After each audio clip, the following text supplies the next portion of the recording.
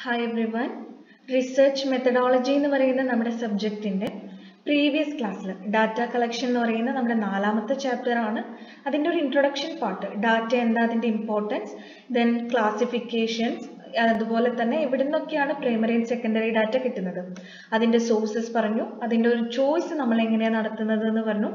Then merits and demerits of both primary and secondary data നമ്മൾ discuss ചെയ്തു.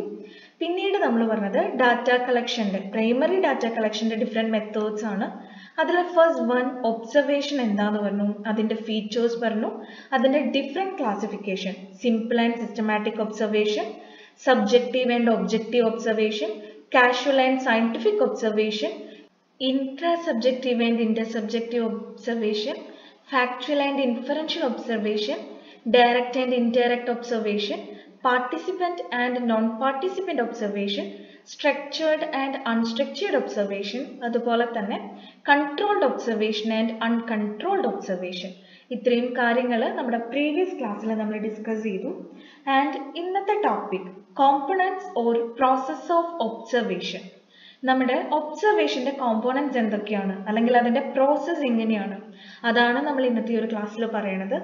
The first one, അതായത് first process sensation. ഒബ്സർവേഷന് 3 process ആണുള്ളത്, അല്ലെങ്കിൽ ഒരു ഒബ്സർവേഷനിൽ 3 സ്റ്റെപ്പുകൾ ഇൻവോൾവ് ചെയ്യുന്നുണ്ട്. First one sensation, second one attention, then the third one perception. അതിൽ first one sensation എന്താണെന്ന് ആദ്യം നോക്കാം. നമ്മൾ പറഞ്ഞ പോലെ സെൻസേഷൻ എന്ന് പറയുന്നത് it is the first step and it is gained through first sense organs. നമ്മുടെ സെൻസ് ഓർഗൻസിലൂടെയാണ് നമ്മൾ എന്ത് ചെയ്യണത്, സെൻസ് ചെയ്യണത് അല്ലെ. And it depends upon the physical attentiveness and കീനെസ് of the observer. അതായത് ഒബ്സർവറുടെ ഒരു physical and mental presence എന്തിനാവശ്യമാണ്, sensation എന്ന് പറയുന്ന ഒരു സ്റ്റെപ്പിൽ ആവശ്യമാണ്. The personality of the observer is more responsible for accurate observation. അതുപോലെ തന്നെ കൃത്യമായിട്ട് റിലയബിൾ ആയിട്ട് നമുക്കൊരു ഒബ്സർവേഷൻ അല്ലെങ്കിൽ ഒരു ഡാറ്റ ഗ്യാദർ ചെയ്യണം എന്നുണ്ടെങ്കിൽ ഒബ്സർവറുടെ പേഴ്സണാലിറ്റി അല്ലെങ്കിൽ അദ്ദേഹത്തിന്റെ ആറ്റിറ്റ്യൂഡ് അവിടെ മോർ റെസ്പോൺസിബിൾ ആയിരിക്കണം, അവിടെ ഇമ്പോർട്ടൻ്റ് ആണ്. സോ നമ്മൾ പറയണത് ഒബ്സർവേഷൻ എന്ന് പറയുന്ന നമ്മുടെ പ്രൈമറി ഡാറ്റ കളക്ഷന്റെ ഫസ്റ്റ് മെത്തേഡ് ആണ്. അതിന്റെ ഒരു പ്രോസസ് എന്ന് പറയുന്നത് 3 സ്റ്റെപ്പുകളിൽ ഇൻവോൾവ് ചെയ്യുന്നു. First one sensation, second one attention, third one perception. അതിലെ ഫസ്റ്റ് വൺ ആയിട്ടുള്ള സെൻസേഷൻ അതെന്താന്നാ നമ്മൾ പറഞ്ഞത്, നമ്മുടെ സെൻസ് ഓർഗൻസ്. നമ്മൾ നേരത്തെ പറഞ്ഞു നമുക്ക് കാണാം, കേൾക്കാം, ടേസ്റ്റ് ചെയ്യാം, സ്മെൽ ചെയ്യാം, ടച്ച് ചെയ്യാം എന്നൊക്കെ പറഞ്ഞു. സോ നമ്മുടെ 5 സെൻസ് ഓർഗൻസ് ഉണ്ട്, അതിലൂടെയാണ് നമ്മൾ ഡാറ്റ ഗെയിൻ ചെയ്യണത്. സോ സെൻസേഷൻ ആണ് ഈ ഒരു ഒബ്സർവേഷൻ പ്രോസസ്സിന്റെ ഫസ്റ്റ് സ്റ്റെപ്പ്. ഇവിടെ ഫിസിക്കൽ ആൻഡ് മെന്റൽ അറ്റൻഷൻ, ഒബ്സർവറുടെ ആ ഒരു mental അറ്റൻഷനും both physical and mental attention എന്തിന് അത്യാവശ്യമാണ്, സെൻസേഷൻ അത്യാവശ്യമാണ്. അതുപോലെ തന്നെ ഒബ്സർവർ അല്ലെങ്കിൽ റിസർച്ചർ അല്ലെങ്കിൽ ഇൻവെസ്റ്റിഗേറ്റർ അദ്ദേഹത്തിന്റെ പേഴ്സണാലിറ്റി, അദ്ദേഹത്തിന്റെ ഒരു ആറ്റിറ്റ്യൂഡ് അത് കൂടുതൽ റെസ്പോൺസിബിൾ ആയിരിക്കണം. എന്തിനു വേണ്ടിയിട്ട്, അക്യുറേറ്റ് ഒബ്സർവേഷന് വേണ്ടി. ഇനി സെക്കൻഡ് സ്റ്റെപ്പ് പറയണത് അറ്റൻഷൻ ആണ്. അറ്റൻഷൻ എന്ന് പറയുമ്പോൾ it depends upon the ability of the researcher to concentrate on concerned studies. നമ്മുടെ റിസർച്ച് പർപ്പസ്, നമ്മുടെ റിസർച്ചിന്റെ ഒബ്ജക്റ്റീവ്, നമ്മൾ എന്താണോ റിസർച്ച് ചെയ്യേണ്ടത് ആ ഒരു പർട്ടിക്കുലർ പോർഷൻ അല്ലെങ്കിൽ ആ ഒരു കോണ്ടെക്സ്റ്റിൽ, ആ ഒരു സോഷ്യൽ യൂണിറ്റിൽ കോൺസെൻട്രേറ്റ് ചെയ്യാനുള്ള റിസർച്ചറുടെ എബിലിറ്റി, അതിനെയാണ് നമ്മൾ അറ്റൻഷൻ എന്ന് പറയുക. നമ്മുടെ കൺസേൺഡ് റിസർച്ച് അല്ലെങ്കിൽ കൺസേൺഡ് സ്റ്റഡി, അതിൻ്റെ മീതെ എത്രമാത്രം റിസർച്ചർ കോൺസെൻട്രേറ്റ് ചെയ്യുന്നു അതിനുള്ള എബിലിറ്റി അദ്ദേഹത്തിന് വേണം. And it requires adequate training and experience. റിസർച്ചർക്ക് adequate training വേണം, എക്സ്പീരിയൻസ് വേണം, എന്നാൽ മാത്രമാണ് പ്രോപ്പറായിട്ട് കോൺസെൻട്രേറ്റ് ചെയ്യാൻ അല്ലെങ്കിൽ പ്രോപ്പറായിട്ട് അറ്റൻഡ് ചെയ്യാൻ വേണ്ടി പറ്റും. സോ ഒബ്സർവേഷന്റെ സെക്കൻഡ് സ്റ്റെപ്പാണ് അറ്റൻഷൻ എന്ന് പറയുന്നത്. അറ്റൻഷൻ റിസർച്ചറുടെ ഒരു പേഴ്സണൽ എബിലിറ്റി ആണ്, അദ്ദേഹത്തിന് കോൺസെൻട്രേറ്റ് ചെയ്യാൻ കഴിയണം. കൺസേൺഡ് ഒരു സോഷ്യൽ യൂണിറ്റ് അല്ലെങ്കിൽ ആ ഒരു കൺസേൺഡ് സ്റ്റഡിയിൽ മോർ കോൺസെൻട്രേറ്റ് ചെയ്യാനുള്ള അദ്ദേഹത്തിന്റെ എബിലിറ്റിയാണ് അറ്റൻഷൻ എന്നുള്ളതിലൂടെ നമ്മൾ പറയണത്. ആൻഡ് അതിന് അഡിക്വേറ്റ് ട്രെയിനിങ് വേണം, വെൽ എക്സ്പീരിയൻസ്ഡ് ആയിരിക്കണം റിസർച്ചർ. ഇനി തേർഡ് വൺ പെർസെപ്ഷൻ. പെർസെപ്ഷൻ എന്ന് പറഞ്ഞിട്ടുണ്ടെങ്കിൽ it comprises the interpretation of sensory reports. നമ്മൾ സെൻസ് ചെയ്തിട്ടില്ല, നമ്മുടെ ഇപ്പോൾ നമ്മൾ ആദ്യത്തെ സ്റ്റേജിൽ നമ്മൾ പറഞ്ഞു നമ്മുടെ സെൻസറി ഓർഗൻസ് ത്രൂ ആണ് നമ്മൾ സെൻസ് ചെയ്യണത് എന്ന് പറഞ്ഞു. അപ്പൊ അത്തരത്തിലുള്ള സെൻസറി റിപ്പോർട്ട്സിനെ അതിനെ ഇന്റർപ്രറ്റ് ചെയ്യാനുള്ള ഒരു ഇതിനെയാണ് പെർസെപ്ഷൻ എന്ന് പറയുന്നത്. പലരും പല രീതിയിലെ പല കാര്യങ്ങളെ പെർസീവ് ചെയ്യും ഇല്ലേ. അതായത് ഇപ്പോൾ ഒരു MCOM ക്ലാസ്സിൽ നമ്മുടെ ക്ലാസ്സിൽ നടക്കുന്ന ഒരു സിറ്റുവേഷനെ പല രീതിയിൽ നിങ്ങൾ 25 പേരും പല രീതിയിലാണ് പെർസീവ് ചെയ്യുക. സോ അത് നിങ്ങളുടെ ആറ്റിറ്റ്യൂഡ്, നിങ്ങളുടെ പേഴ്സണാലിറ്റി അതിനെ ഡിപ്പെൻഡ് ചെയ്തിരിക്കുന്നു. സോ പെർസെപ്ഷൻ എന്ന് പറയുന്ന ഒരു സ്റ്റേജിൽ ആ ഒരു സെൻസറി റിപ്പോർട്ട്സിനെ, നമ്മൾ കാണുന്ന കാര്യത്തിനെ, നമ്മൾ കേൾക്കുന്ന കാര്യത്തിനെ, നമ്മൾ അനുഭവിക്കുന്ന ആ ഒരു കാര്യത്തിനെ ഇന്റർപ്രറ്റ് ചെയ്യാനുള്ള റിസർച്ചറുടെ ഒരു കഴിവാണ് perception. And perception helps the mind to recognize the facts by grouping and identifying sensation. സെൻസേഷനിലൂടെ നമ്മൾ ഐഡന്റിഫൈ ചെയ്യുന്ന ഒരു ഫാക്ട്സിനെ അല്ലെങ്കിൽ അതിലൂടെ ഗ്യാദർ ചെയ്യപ്പെടുന്ന കളക്ട് ചെയ്യപ്പെടുന്ന ഫാക്ട്സ് അല്ലെങ്കിൽ ഡാറ്റ അതിനെ റെക്കഗ്നൈസ് ചെയ്യാൻ നമ്മുടെ മൈൻഡിനെ പ്രിപ്പയർ ചെയ്യാൻ സഹായിക്കുക. അതാണ് പെർസെപ്ഷൻ. അതിനെ പ്രോപ്പറായി നമ്മൾ ഗ്രൂപ്പ് ചെയ്യുന്നു അല്ലെങ്കിൽ അതിനെ നമ്മൾ ഐഡന്റിഫൈ ചെയ്യുന്നു. സോ ഒബ്സർവേഷൻ എന്ന് പറയുന്നതിന് 3 സ്റ്റെപ്പുകളാണ് ഉള്ളത്. ഫസ്റ്റ് സ്റ്റേജ് ആണ് സെൻസേഷൻ എന്ന് പറയുന്നത്, ദെൻ സെക്കൻഡ് സ്റ്റേജ് ആണ് അറ്റൻഷൻ എന്ന് പറയുന്നത്, ദെൻ ദ തേർഡ് സ്റ്റേജ് മൂന്നാമത്തെ സ്റ്റേജ് ആണ് പെർസെപ്ഷൻ എന്ന് പറയുന്നത്. ഇനി ഒബ്ജക്റ്റീവ്സ് ഓഫ് ഒബ്സർവേഷൻ, നമ്മൾ ഒബ്സർവേഷന്റെ പ്രോസസ്സ് പറഞ്ഞു. ഇനി പറയണത് എന്തിനു വേണ്ടിയാണ് നമ്മൾ ഒബ്സർവേഷൻ കണ്ടക്ട് ചെയ്യണത്, അതിന്റെ ഒബ്ജക്റ്റീവ്സ് എന്തൊക്കെയാണ്. The first one, to study complex situations and collective behaviors. അതായത് കോംപ്ലക്സ് സിറ്റുവേഷൻസിനെ പഠിക്കാൻ അല്ലെങ്കിൽ കളക്റ്റീവായ ബിഹേവിയേഴ്സിനെ സ്റ്റഡി ചെയ്യാൻ, കളക്റ്റീവ് ബിഹേവിയേഴ്സിനെ സ്റ്റഡി ചെയ്യാൻ അതിനൊക്കെ വേണ്ടിയാണ് നമ്മൾ ഒബ്സർവ് ചെയ്യണത്. ദെൻ അതുപോലെ തന്നെ ഇൻഡിവിജ്വൽ യൂണിറ്റ്സിനെ അല്ലെങ്കിൽ ഒരു സോഷ്യൽ യൂണിറ്റിനെ ഫോളോ ചെയ്യാൻ, അല്ലെങ്കിൽ അതിൻ്റെ ഇടയിലുള്ള 2 വാരിയബിൾസിൻ്റെ ഇടയിലുള്ള അല്ലെങ്കിൽ 2 സോഷ്യൽ യൂണിറ്റുകളുടെ ഇടയിലുള്ള ആ ഒരു ഇന്റർ റിലേഷൻഷിപ്സിനെ അതിനെ അണ്ടർസ്റ്റാൻഡ് ചെയ്യാൻ, and to get the details of situation. നമ്മളൊരു കോണ്ടെക്സ്റ്റിലൂടെ മൂവ് ചെയ്യുമ്പോൾ, ഒരു സിറ്റുവേഷനിലൂടെ കടന്നു പോകുമ്പോൾ അതിനെ ഇൻഡെപ്തായി അല്ലെങ്കിൽ ഡീറ്റെയിൽ ആയി അനലൈസ് ചെയ്യാൻ, അതിനൊക്കെ വേണ്ടിയാണ് ഒബ്സർവേഷൻ യൂസ് ചെയ്യണത്. ഒരു കോംപ്ലക്സ് സിറ്റുവേഷനെ പഠിക്കാൻ അല്ലെങ്കിൽ കളക്റ്റീവ് ബിഹേവിയേഴ്സിനെ പഠിക്കാൻ, ഒരു ഇൻഡിവിജ്വൽ യൂണിറ്റിനെ അല്ലെങ്കിൽ ഒരു സോഷ്യൽ യൂണിറ്റിനെ ഫോളോ ചെയ്യാൻ, ദെൻ അതിൻ്റെ ഇടയിലുള്ള റിലേഷൻഷിപ്സിനെ, ഇന്റർ റിലേഷൻഷിപ്സിനെ അണ്ടർസ്റ്റാൻഡ് ചെയ്യാൻ, ആൻഡ് ഒരു കോണ്ടെക്സ്റ്റ് അല്ലെങ്കിൽ ഒരു സിറ്റുവേഷനിലൂടെ മൂവ് ചെയ്യുമ്പോൾ അതിനെ ഇൻഡെപ്തായി മനസ്സിലാക്കാൻ, അതിനെല്ലാം ഒബ്സർവേഷൻ സഹായിക്കുന്നുണ്ട്. സോ അതൊക്കെയാണ് ഒബ്സർവേഷന്റെ ഒബ്ജക്റ്റീവ്സ് ആയിട്ട് നമ്മൾ പറയണത്. ഇനി നമ്മൾ പറയാൻ പോണത് അഡ്വാൻറ്റേജസ് ഓഫ് ഒബ്സർവേഷൻ, അതായത് പ്രൈമറി ഡാറ്റ കളക്ടിങ് മെത്തേഡ് ആയിട്ടുള്ള ഒബ്സർവേഷന്റെ അഡ്വാൻറ്റേജസ് എന്തൊക്കെയാണെന്ന് നമ്മൾ നോക്കാൻ പോണത്. അതിൽ first point, very direct method for collecting data or information best for the study of human behavior. നമുക്ക് ഡയറക്റ്റ് ആയിട്ട് ഡാറ്റ കളക്ട് ചെയ്യണം അല്ലെങ്കിൽ ഇൻഫർമേഷൻസ് കളക്ട് ചെയ്യണം എന്നുണ്ടെങ്കിൽ അതിന് ഏറ്റവും നല്ല മെത്തേഡാണ് ഒബ്സർവേഷൻ എന്ന് പറയുന്നത്. വെരി ഡയറക്റ്റ് മെത്തേഡാണ്. അതുപോലെ തന്നെ നമ്മുടെ ഹ്യൂമൻ ബിഹേവിയേഴ്സിനെ, മനുഷ്യ സ്വഭാവങ്ങളെ കുറിച്ച് പഠിക്കാൻ ഏറ്റവും നല്ല മെത്തേഡാണ് ഒബ്സർവേഷൻ. കാരണം നമുക്ക് അടുത്തറിയാൻ വേണ്ടി പറ്റും. ഡയറക്റ്റായി നമ്മളൊരു സിറ്റുവേഷൻ, ഒരു കോണ്ടെക്സ്റ്റ് അല്ലെങ്കിൽ ഹ്യൂമൻ ബിഹേവിയേഴ്സ് നമ്മൾ എന്ത് ചെയ്യാണ്, ഐഡന്റിഫൈ ചെയ്യാണ്, അതിനെ മനസ്സിലാക്കുകയാണ്. ആൻഡ് രണ്ടാമത്തെ പോയിന്റിൽ, data collected is very accurate in natural and also very reliable. നമ്മൾ നേരിട്ട് അനുഭവിക്കുകയാണ്, കാണുകയാണ്, കേൾക്കുകയാണ്. അതുകൊണ്ട് തന്നെ ഒബ്സർവേഷൻ എന്ന് പറയുമ്പോൾ റിലയബിൾ ആണ്, നമുക്ക് വിശ്വസിക്കാൻ വേണ്ടി പറ്റും, അല്ലെങ്കിൽ അത് അക്യുറേറ്റ് ആണ്, കൃത്യതയുള്ളതാണ്.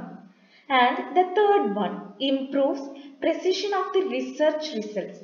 പ്രിസൈസ് ആയിരിക്കും നമ്മുടെ റിസർച്ച് റിസൾട്ട് എന്ന് പറയുന്നത്. കാരണം നമ്മൾ നേരത്തെ പറഞ്ഞ പോലെ തന്നെ ഡയറക്റ്റായി നമ്മൾ അനുഭവിക്കുന്നതാണ്, നമ്മൾ കാണുന്നതാണ്, നമ്മൾ കേൾക്കുന്നതാണ്. അപ്പൊ അതിൽ എന്തില്ല, വേറെയുള്ള തെറ്റുകൾ അല്ലെങ്കിൽ എറേഴ്സ് സംഭവിക്കുന്നില്ല. ഇനി ഫോർത്ത് പോയിന്റ് പറയണത്, problem of depending on respondents is decreased. അതായത് ചില സമയങ്ങളിൽ നമ്മൾ ഇന്റർവ്യൂ ചെയ്യുകയാണെന്നൊക്കെ ഉണ്ടെങ്കിൽ റെസ്പോൺസ് ചെയ്യാനുള്ള അല്ലെങ്കിൽ അവരുടെ കയ്യിൽ നിന്ന് നോൺ റെസ്പോൺസ് റേറ്റ് കൂടുതലായിരിക്കാം. ചിലർ നമ്മൾ ആൻസർ ചെയ്യുന്നില്ല. സോ ഇത്തരത്തിൽ റെസ്പോണ്ടൻസിനെ ഡിപ്പെൻഡ് ചെയ്യുന്ന ഒരു രീതി അതിനെ ഡിക്രീസ് ചെയ്യുന്നുണ്ട്. ചിലപ്പോൾ അവർ റെസ്പോണ്ട് ചെയ്യില്ല അല്ലെങ്കിൽ കൃത്യമായിട്ട് അക്യുറേറ്റ് ആയിട്ടുള്ള ഇൻഫർമേഷൻസ് തരണം എന്നില്ല. പക്ഷേ നമ്മൾ അവരെ നോക്കിക്കാണുകയാണ് അല്ലെങ്കിൽ അവരെ കേൾക്കുകയാണെന്നുണ്ടെങ്കിൽ നമ്മൾ അവരറിയാതെ ഒബ്സർവ് ചെയ്യുകയാണെന്നുണ്ടെങ്കിൽ കൃത്യമായിട്ട് നമുക്ക് എന്ത് ചെയ്യാൻ പറ്റും, ഡാറ്റ ഗ്യാദർ ചെയ്യാൻ വേണ്ടി പറ്റും. നമ്മൾ ചോദിക്കുമ്പോൾ അവർ കൃത്യമായി തരണം എന്നില്ല, അല്ലെങ്കിൽ നമ്മുടെ ചോദ്യത്തിനോട് അവർ പ്രതികരിക്കണം എന്നില്ല. ഇനി ഫിഫ്ത്ത് പോയിന്റിൽ പറയുന്നത് helps in understanding the verbal response more efficiently. അതായത് എഫിഷ്യൻ്റ് ആയിട്ട് എന്ത് കളക്ട് ചെയ്യാം, നമുക്ക് ആ ഒരു റെസ്പോൺസ് കളക്ട് ചെയ്യാൻ വേണ്ടി പറ്റും. വെർബൽ റെസ്പോൺസിനെ എഫിഷ്യൻ്റ്ലി അണ്ടർസ്റ്റാൻഡ് ചെയ്യാൻ പറ്റുന്ന ഒരു രീതിയാണ് observation. Then, by using good and modern tools, observation can be made continuously and also for a larger duration of time period. അതായത് നമുക്ക് ഗുഡ് ആൻഡ് മോഡേൺ ടൂൾസ് അല്ലെങ്കിൽ മെത്തേഡ്സ് ഒക്കെ യൂസ് ചെയ്ത് observation നമുക്ക് റിപ്പീറ്റഡ് ആയിട്ട് കണ്ടിന്യൂസ് ആയിട്ട് ഒരു long പീരീഡിലേക്ക്, ഒരു ലാർജർ ഡ്യൂറേഷൻ ഓഫ് ടൈം പീരീഡിലേക്ക് എന്ത് ചെയ്യാൻ വേണ്ടി പറ്റും, കണ്ടക്ട് ചെയ്യാൻ വേണ്ടി പറ്റും. And observation is less demanding in nature, which makes it less bias in working abilities. Observation എന്ന് പറയുന്നത് less bias ആണ്. ബിക്കോസ് നമ്മൾ അങ്ങനെ കാണുകയാണോ കേൾക്കുകയാണോ അനുഭവിക്കുകയാണോ എന്ന് പറയുമ്പോൾ അതിൽ നമ്മുടേതായിട്ടുള്ള ഒരു പ്രീ ഇന്റർപ്രിട്ടേഷൻസോ അല്ലെങ്കിൽ പ്രീ പ്രഡിക്ഷൻസോ ബയസസോ ഒന്നും വേണ്ടി വരുന്നില്ല. And the eighth one, by observation one can identify a problem by making an in-depth analysis of the problems. അതായത് ഒബ്സർവേഷനിലൂടെ ഒരു പ്രോബ്ലത്തിനെ നമ്മൾ ഐഡന്റിഫൈ ചെയ്യുമ്പോൾ അതിനെ ഇൻ ഡെപ്ത് ആയിട്ട് അനലൈസ് ചെയ്യാൻ വേണ്ടി പറ്റും. സോ ഒബ്സർവേഷൻസിന്റെ അഡ്വാൻറ്റേജസ് എന്ന് പറയുന്നത് എന്താണ്, അത് ഹ്യൂമൻ ബിഹേവിയറിനെ പഠിക്കാൻ പറ്റുന്ന വെരി ഡയറക്റ്റ് മെത്തേഡാണ്, നല്ലൊരു മെത്തേഡാണ്. അത് അക്യുറേറ്റ് ആയിരിക്കാം, റിലയബിൾ ആണ്, അത് റിസൾട്ട്സിന്റെ പ്രെസിഷൻസ് ഇംപ്രൂവ് ചെയ്യുന്നുണ്ട്. ദെൻ റെസ്പോണ്ടൻസിനെ നമുക്ക് കൂടുതലായി ഡിപ്പെൻഡ് ചെയ്യേണ്ടി വരുന്നില്ല, നമുക്ക് റെസ്പോൺസസ് എഫിഷ്യൻ്റ് ആയിട്ട് അണ്ടർസ്റ്റാൻഡ് ചെയ്യാൻ വേണ്ടി പറ്റും. ദെൻ ഒരു ലോങ് ടൈമിലേക്ക് കണ്ടക്ട് ചെയ്യാൻ വേണ്ടി പറ്റും. ബയസ് അല്ലെങ്കിൽ പ്രഡിക്ഷൻസ് കമ്മിയാണ്. അതുപോലെ തന്നെ ഒരു കോണ്ടെക്സ്റ്റ് അല്ലെങ്കിൽ ഒരു പ്രോബ്ലത്തിനെ കൃത്യമായി അല്ലെങ്കിൽ ഇൻഡെപ്ത് ആയി അനലൈസ് ചെയ്യാൻ കഴിയുന്നതാണ്. ഇനി നെക്സ്റ്റ് വൺ നമ്മൾ പറയാൻ പോണത് ഡിസ്അഡ്വാൻറ്റേജസ് ഓഫ് ഒബ്സർവേഷൻ. ഒബ്സർവേഷന്റെ ലിമിറ്റേഷൻസ് എന്തൊക്കെയാണ്? The first one, problems of the past cannot be studied by means of observation. കഴിഞ്ഞു പോയിട്ടുള്ള ഒരു കാര്യത്തിന്, അതായത് ഒരു പാസ്റ്റ് എലമെന്റിനെ അല്ലെങ്കിൽ ഒരു ഹിസ്റ്റോറിക്കൽ എലമെന്റിനെ നമുക്ക് ഒബ്സർവേഷനിലൂടെ പഠിക്കാൻ വേണ്ടി പറ്റുമോ? ഇല്ല. അപ്പൊ അതാണ് ഒബ്സർവേഷന്റെ ഒരു മെയിൻ അല്ലെങ്കിൽ മേജർ ഡിസ്അഡ്വാൻറ്റേജ് എന്ന് പറയുന്നത്. And the second one, having no other option one has to depend on the documents available. അതായത് നമുക്ക് വേറെ ഓപ്ഷൻസ് ഒന്നും ഇല്ല എന്നുണ്ടെങ്കിൽ നമ്മൾ എന്ത് ചെയ്യും, ഡോക്യുമെന്റ്സിനെ ഡിപ്പെൻഡ് ചെയ്യേണ്ടി വരും. And observations like the controlled observations require some special instruments or tool for effective working, which are very much costly. അതായത് നമ്മളിപ്പോൾ ഒബ്സർവേഷന്റെ ഡിഫറെന്റ് ടൈപ്സ് പറഞ്ഞു. അപ്പൊ അതിൽ കൺട്രോൾഡ് ഒബ്സർവേഷൻ അല്ലെങ്കിൽ സ്ട്രക്ചേർഡ് ഒബ്സർവേഷൻസ് ഒക്കെ ഉണ്ട്. ഈ കൺട്രോൾഡ് ആൻഡ് സ്ട്രക്ചേർഡ് ഒബ്സർവേഷൻസിലൊക്കെ നമുക്ക് എന്ത് വേണം, അല്ലെങ്കിൽ പ്രയർ ടു ഒബ്സർവേഷൻ നമ്മൾ പ്ലാൻ ചെയ്യണം. കൃത്യമായിട്ട് പ്രീ പ്ലാൻഡ് ആയിരിക്കണം. നമ്മൾ പ്രൊസീജിയേഴ്സും അതിൻ്റെ അല്ലെങ്കിൽ ഒരു പ്രോസസ്സും എല്ലാം കൃത്യമായിട്ട് പ്ലാൻ ചെയ്തിട്ടുണ്ടായിരിക്കണം. അപ്പൊ അത്തരം സിറ്റുവേഷൻസിൽ നമുക്ക് കൂടുതൽ ടൂൾസ് അല്ലെങ്കിൽ ഇൻസ്ട്രുമെന്റ്സ് അല്ലെങ്കിൽ മറ്റ് കോസ്റ്റ്ലി ആയിട്ടൊക്കെ മാറും. അത് നമ്മുടെ ടൂൾസും മെക്കാനിസംസും ഇൻസ്ട്രുമെന്റ്സ് ഒക്കെ യൂസ് ചെയ്യുമ്പോൾ. Then the fourth one cannot study opinions by this means. ഒരാളുടെ അഭിപ്രായങ്ങൾ നമുക്ക് അയാളോട് ചോദിക്കാതെ അറിയില്ല. അയാളെ ഒബ്സർവ് ചെയ്ത്, ഒരിക്കലും ഒരു വ്യക്തിനെ ഒബ്സർവ് ചെയ്ത് അയാളുടെ ഒപ്പീനിയൻസ് നമുക്ക് ഇങ്ങനെയായിരിക്കും അല്ലെങ്കിൽ ഇങ്ങനെയായിരിക്കും എന്ന് പ്രഡിക്റ്റ് ചെയ്യാൻ വേണ്ടി പറ്റില്ല. ആൻഡ് അതുപോലെ തന്നെ ഒരാളുടെ അയാളുടെ ആറ്റിറ്റ്യൂഡ് എങ്ങനെയാണ്, ഒരു സിറ്റുവേഷനോട് അയാൾ എങ്ങനെ പ്രതികരിക്കും അല്ലെങ്കിൽ അയാളുടെ ആറ്റിറ്റ്യൂഡ് എങ്ങനെയാണെന്നുള്ളത് നമുക്ക് ജസ്റ്റ് അയാൾ ഒബ്സർവ് ചെയ്തുകൊണ്ട് പറയാൻ കഴിയുന്നതല്ല. അതുപോലെ തന്നെ sampling cannot be brought in to use. Sampling method നമുക്ക് ഒബ്സർവേഷനിൽ യൂസ് ചെയ്യാൻ വേണ്ടി പറ്റില്ല. കാരണം ഒരു പോപ്പുലേഷനിലെ എല്ലാവരും പല രീതിയിലായിരിക്കാം. ഒപ്പീനിയൻസ് മേ ബി എല്ലാവരുടെയും സിമിലർ ആയിരിക്കാം, പക്ഷെ അവരുടെ ബിഹേവിയേഴ്സ് അല്ലെങ്കിൽ അവരുടെ ആറ്റിറ്റ്യൂഡ്സ് ഒക്കെ ഡിഫറെൻ്റ് ആയിരിക്കാം. സോ ഒരു സാമ്പിളിംഗ് എന്ന് പറയുന്ന ഒരു കാര്യം ഇതിൽ അപ്ലൈ ചെയ്യാൻ വേണ്ടി പറ്റില്ല. Then the seventh one, observation involves a lot of time as one has to wait for an event to happen to study that particular event. Observation എന്ന് പറയുന്നത് വളരെയധികം സമയമെടുക്കുന്ന ഒന്നാണ്. ഇപ്പൊ നമുക്ക് ഒരു ക്വസ്റ്റ്യൻ അല്ലെങ്കിൽ ഒരു പ്രോബ്ലത്തെ കുറിച്ച് അറിയണം എന്നുണ്ടെങ്കിൽ നമുക്ക് ഡയറക്റ്റ് ആയി പോയി ചോദിക്കാം.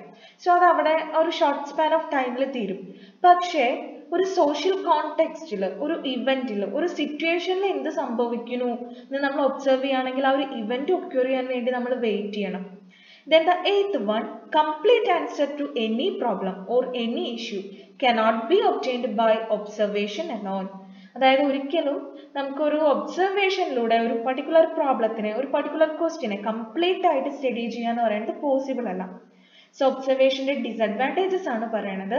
ഒരിക്കലും ഒബ്സർവേഷനിലൂടെ ഒരു പാസ്റ്റ് അല്ലെങ്കിൽ ഒരു ഹിസ്റ്റോറിക്കൽ എലമെന്റിനെ പഠിക്കാൻ വേണ്ടി പറ്റില്ല. അതുപോലെ തന്നെ ഒരാളുടെ ആറ്റിറ്റ്യൂഡ് അല്ലെങ്കിൽ അയാളുടെ ഒപ്പീനിയൻസ് അതിനെ നമുക്ക് ജഡ്ജ് ചെയ്യാൻ വേണ്ടി പറ്റില്ല. ദെൻ സാമ്പിളിംഗ് നമുക്ക് യൂസ് ചെയ്യാൻ വേണ്ടി പറ്റില്ല. ഒബ്സർവേഷൻ ഒരുപാട് സമയം ആവശ്യമാണ്. ഒരിക്കലും കംപ്ലീറ്റ് ആയിട്ട് അല്ലെങ്കിൽ ഒരു പ്രോബ്ലത്തിനെ മുഴുവനായിട്ടും പഠിക്കുക ഒബ്സർവേഷനിലൂടെ എന്നുള്ളത് പോസിബിൾ അല്ല. അതുപോലെ തന്നെ സ്ട്രക്ചേർഡ് അല്ലെങ്കിൽ കൺട്രോൾഡ് ഒബ്സർവേഷന് ഒരുപാട് കോസ്റ്റ് ആവശ്യമായിട്ട് വരും, അല്ലെങ്കിൽ ഒരുപാട് ഫണ്ട് ആവശ്യമായിട്ട് വരും. ഇത്രയും കാര്യങ്ങളാണ് ഒബ്സർവേഷന്റെ ഡിസഡ്വാൻറ്റേജിൽ പറയുന്നത്. നമ്മുടെ ഇന്നത്തെ ക്ലാസ്സിൽ പ്രോസസ് ഓഫ് ഒബ്സർവേഷൻ, അതായത് പ്രൈമറി ഡാറ്റ കളക്ടിങ് മെത്തേഡ് ആയിട്ടുള്ള ഒബ്സർവേഷന്റെ പ്രോസസ് അല്ലെങ്കിൽ അതിന്റെ സ്റ്റേജസ് ആണ് പറഞ്ഞത്. 3 സ്റ്റെപ്സ് ആണ് ഇൻവോൾവ് ചെയ്യുന്നത്. First step sensation, second one attention, then the third one perception. 3 stage ആണ്: സെൻസേഷൻ, അറ്റൻഷൻ ആൻഡ് പെർസെപ്ഷൻ. ആ 3 സ്റ്റേജിലും ഓരോന്നിലും എന്താണെന്ന് നമ്മൾ പറഞ്ഞു. അതുപോലെ തന്നെ ഒബ്സർവേഷന്റെ ഒബ്ജക്റ്റീവ്സ് എന്തൊക്കെയാണ്, ദെൻ ഒബ്സർവേഷന്റെ അഡ്വാൻറ്റേജസ് അല്ലെങ്കിൽ മെറിറ്റ്സ് എന്താണ്, ഡിമെറിറ്റ്സ് അല്ലെങ്കിൽ ലിമിറ്റേഷൻസ് എന്താണെന്ന് നമ്മൾ നോക്കി. സോ ഒബ്സർവേഷൻ എന്ന് പറയുന്ന പ്രൈമറി ഡാറ്റ കളക്ടിങ് മെത്തേഡ് നമ്മുടെ പ്രീവിയസ് ക്ലാസ്സിലും അതുപോലെ തന്നെ ഇന്നത്തെ ഒരു വീഡിയോയിലായിട്ട് ഒബ്സർവേഷൻ എന്ന് പറയുന്ന ആ ഒരു മെത്തേഡ് നമ്മൾ മുഴുവനാക്കി.